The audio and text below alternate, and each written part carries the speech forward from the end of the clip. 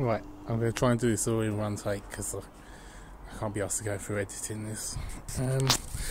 Basically, I wanted to just show that you can make these yourself. You don't need to go and spend like 100 quid on the official one.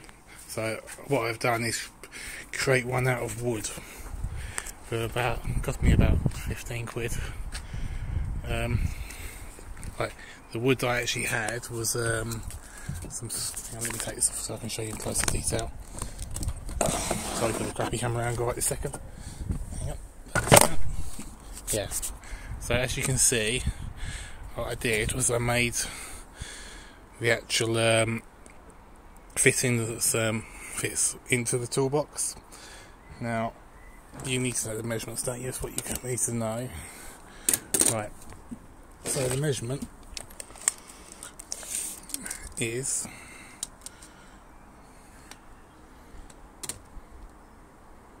so it's like 27 centimeters long by about 4.5 centimeters deep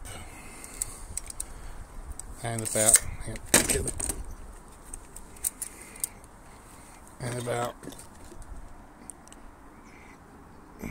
9.5 mil roughly.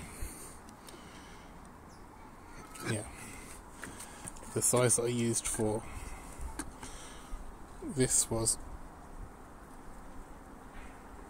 80 millimeters. The space here, which is kind of one of the important ones if I remember rightly, it's got to catch the handle, was 18.75 mil. The actual bit at the back is 91.8. Now I bought these bits at the back here I used to see the angle I used to attach it to the wood.